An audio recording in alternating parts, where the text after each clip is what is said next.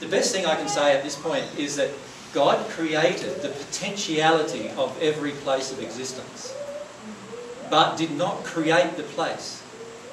He waited until a man of a certain, or a woman of a certain development, created that place. In other words, you create what is where your soul's development needs to reside. So, for example, man first, there was only one dimension at one point of the spirit world. It's what is now termed the sixth sphere of the spirit world.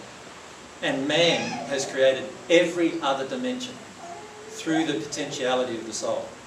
It's very important to understand that you are a most powerful creator. You are co-creating with God.